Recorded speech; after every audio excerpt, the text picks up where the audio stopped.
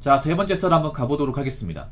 댓글 컨텐츠고 영상 제목, 걸러야 할 여자 직업에 왜 예체능도 포함된 거예요? 라는 영상에 달린 댓글입니다. 왜 포함되긴요? 예체능 예전부터 유명했습니다. 아주 유명했습니다. 간수위의 기획이 나오기 전부터 예체능은 예전부터 결혼하면 안 되는 대상 중에 하나였습니다. 옛날부터. 그럼 제가 설명해 드릴게요.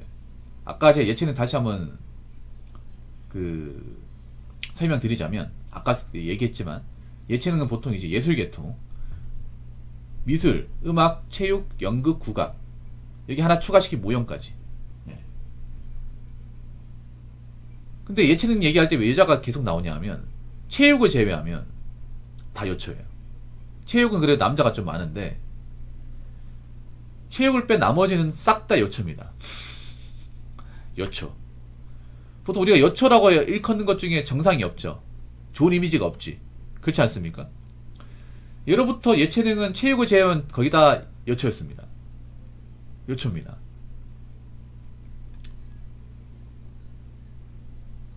그리고 이런 예체능은 투자 비용이 많이 들어갑니다. 돈이 많이 들어가요. 아주 많이 들어갑니다. 보통 여러분들이 예체능 같은 거 하려면 어디 가야 돼? 예고 가야 되지, 예고. 여러분 예고 같은 데 보면 학생 수가 여자가 월등하게 많아요. 한 4배, 5배 많습니다. 한번 볼까? 예를 들어서 가장 유명한 데가 선화예고. 선화예고 보시면 전교생이 1080명인데 남자가 140명, 여자가 무려 940명입니다.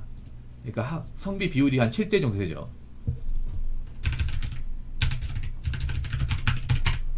그냥 뭐 과반이 아니라 한 4배, 5배 차입니다. 경북예고 같은 경우에 남자 280명, 여자가 한 900명 되네요. 부산예고 같은 경우에는 남자가 한 190명, 여자가 830명. 여초입니다, 여초. 그러니까 이런 데 가면 한 반에 남자 4, 5명 있고 나머지 싹 다 여자예요. 싹 다 여자. 근데 예고는 여러분 아시겠지만 옛날부터 돈이 많아야 갈 수 있는 학교 중에 하나였습니다. 실력도 있어야지만 집이 살지 않으면 못 가요. 중산층도 버거워요. 그래서 중학교 때 좀 그림 좀 그리고 음악 좀 하면 예고로 보내버리는데, 문제는 뭐냐 하면 이게 뭐 실력이 없어서 힘들다 뭐 그런 것도 있겠지만 돈 때문이에요. 돈. 왜냐면 레슨 해야 되거든요. 예고 가면 레슨비가 엄청 많이 들어. 달에 200씩 깨집니다. 200. 학비도 비싸. 애들도 뭐 일반 그런 이제 과자 같은 거 안 먹어요. 돈이 있다 보니까 뭐 맨날 이제 피자 같은 거 시켜 먹고 그래. 그러니까 보통의 집안에서는 감당이 힘들죠. 그리고 악기 같은 것도 비싼 거 사줘야 돼.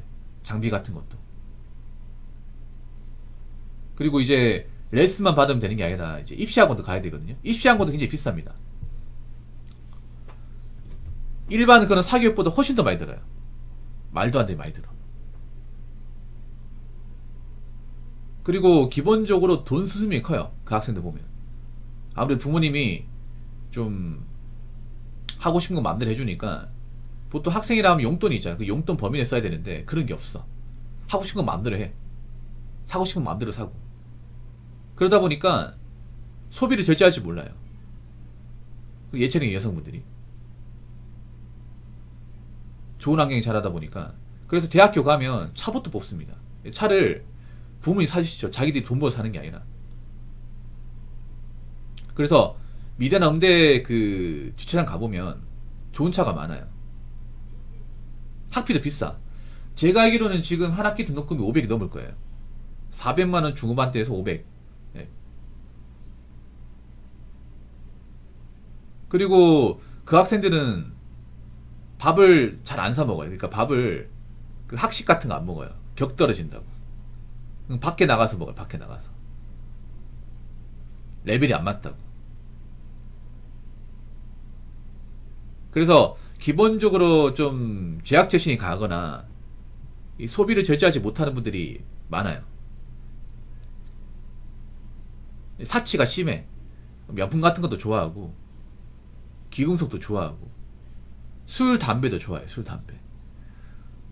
여러분 어릴 때 고등학교 때 그 미술이나 음악하는 친구들 보면 약간 좀 자유분방하지 않나요? 왜냐하면 학교에서 미술 음악하면 뭐 미대 음대 진학하면 야자도 빠지고 공모전 하겠다가 수업도 빠져요. 선생님이 빠지라고 합니다. 왜냐하면 같이 있어봐야 수업에 방해되니까. 그래서 미술 한다고 하면 선생님 저 이번 주에 공모전 있는데요. 아 그래? 그러면 가. 어차피 있어봐야 뭐 하겠니? 너 있어봤자 뭐 수업 안 들을 거 아니야. 이렇게 해가 보내버립니다. 그래서 뭐 미술학원 다니면 막 오전에 교복 입고 나오고 막 그래요. 저기 어디야? 저 대구 같은 경우에 저기 남문시장이 이제 미술 골목이거든. 미대랑 그러니까 미술 학원하고 음악 학원이 많아. 그러면 대낮에 교복 입고 교복 입고 거짓말하는 게 아니라 이제 오전 오후에 있잖아요. 교복 입고 그 첼로 가방 있죠. 바이올린 가방. 미건 아니면 이제 우리는 그 바주카프라고 하거든. 그 미술 학원 넣는 거 있죠. 그 메고 다니는 사람도 있어요, 여러분. 그 학교 쨍 게 아니야. 학원 가는 거, 학원. 공모전 이제 출품하려고. 아니면 이제 수시 모집 같은 거 있잖아요. 수시 모집 같은 거 하면 이제 학원에 사는 거예요. 선생님한테 얘기하고 저 수시 준비해야 된다고. 그럼 빠집니다, 여러분, 진짜로. 수업 째버려 대놓고. 야자 같은 건 진작에 쨌고. 이게 예체능은 그 남들 야자할 시간에 학원 가가지고 또 하거든요. 근데 진짜 째는 사람도 있어요. 째는 사람도 있는데 아무튼 그렇게 뭔가 자유분방해. 그리고 이제 몰래 술 담배 하는 사람도 많이 있고, 그래서 좀 까진 사람도 많고 그래요. 자, 댓글 한번 읽어보도록 하겠습니다. 저도 예체능 출신이지만 거의 대부분 상류층이나 금수저 애들이 태반이었고 차 끌고 다니는 건 기본이고요. 어지간한 중산층은 지방 기둥 뿌리 뽑아야 할 수준입니다. 금수저나 상류층 애들이야 재료값 비싸도 군말 없이 내고 그러는데 저희 집은 거의 재료값 내는데 등골이 희다 못해 기둥 뿌리 뽑힐 듯 말 듯 했네요. 돈 때문에 많이 싸웠습니다. 평상시 옷 입고 다닌 거 보면 거의 백화점 옷이랑 신발 신고 다닙니다. 돈을 우습게 생각하고 쉽게 생각한 애들이 태반이라 대화도 안 되고 친해지기도 힘듭니다. 보통 사람이랑 차원이 다른 곳에서 사는 완전 그 사세입니다. 정말 잘난 상위권 아니면 그 나머지는 거의 밑을 받쳐주는 수준입니다. 대체적으로 전공 살려 취업한다 한들 열전페이는 기본 패시브입니다. 그래서 대부분 전공이나 다른 분야로 취업을 하는 경우가 다반사입니다. 어지간한 평범한 집안은 진짜 미술 말고 할 게 없다. 미술 과목 빼고는 성적이 다 하위권이다. 아니 이상은 예체능 하는 건 진짜 무리수라고 생각합니다. 근데 보통 딸내미들한테 왜 예체능 시키는지 아세요? 공부를 못해서 그래요. 공부를 해도 안 되니까 예체능 많이 시킵니다. 보통 잘 사는 집안에 보면 뭐 음악이나 미술하는 사람들 많거든. 그 왜 그러냐 하면 공부에 재능이 없어서 그래요. 얘 보니까 나 닮아서 성적 안 나올 것 같아. 우리 집 살잖아. 그러니까 너 그냥 음악이나 해라 미술이나 해라 이렇게 하는 거야 이게.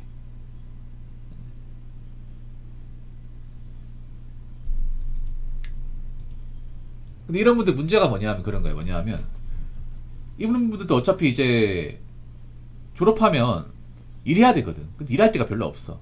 그리고 유학을 많이 갑니다. 네. 이런 이제 음악 미술 하시는 분들 유학을 많이 가. 유럽으로. 근데 유학 가서 뭘 배운지 모르겠어. 아무튼 유학을 많이 갑니다. 유학비는 부모님 내주시고. 근데 유학 가도 뭐 할 게 없어요, 여러분. 유학 갔다 와도 유학 갔다 오는 거지. 그나마 잘된 케이스가 뭐 교사 한다거나. 근데 교수 자리도 많이 안 나요, 요즘에. 그리고 그런 것도 있어. 뭐냐면 보통 이제 예고나 이런 예체능 이제 뒷바라지 하시는 부모님들 보면 사업하시는 분들이 많아요. 일반 업종이 아니라. 근데 그런 경우 있어. 뭐냐면 분명히 얘 학교 다닐 때는 사업이 괜찮았어. 근데 졸업할 때쯤에 사업이 엎어져요. 그런 케이스 많아요. 부모님이 좀 사업해가지고 돈 좀 많이 만져가지고 중학교, 고등학교, 대학교 때까지는 이제 잘 시켰는데 이 딸내미가 대학에 졸업할 때쯤 내가 사업 엎어져가지고 집 이사가고 그런 경우 많아.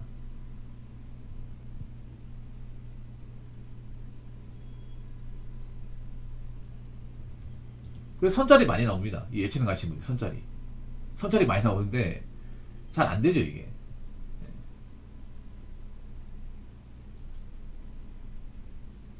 그리고 이런 분들이 문제가 뭐냐면 사치가 심해. 사치가 경제교육을 잘 안 시켜요. 예체능 이제 전공을 한 딸한테 너 돈 아껴 써라, 너 나중에 취업할 때 되면 많이 못 본다, 너 이렇게 돈 막 쓰면 결혼할 때 남자들이 거른다, 이런 얘기를 안 해줘요. 부모님들이 그냥 자유롭게 사고만 치지 마라, 너 하고 싶으면 마음대로 해, 이렇게 뭔가 자유분방하게 키우다 보니까 성격은 활발하신 분들이 많아, 여자분들이. 근데 굉장히 감성적이에요. 이 예술이라는 게 문제가 뭐냐 하면 아까 얘기했잖아, 인풋 대비 아웃풋이 안 나온다고. 막 그런 경우 있어. 음악이 잘 될 때가 있고 안 될 때가 있어.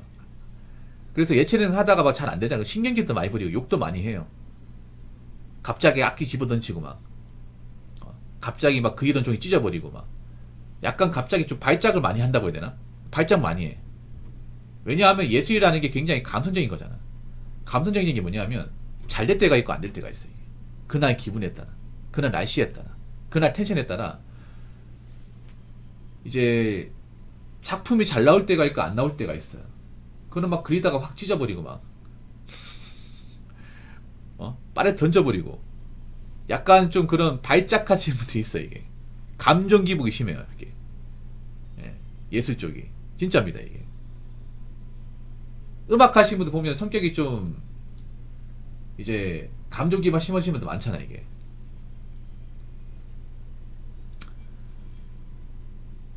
그래서 원래 한국 여자들이 좀 감정적인데 이 예체능은 더 감정적이에요.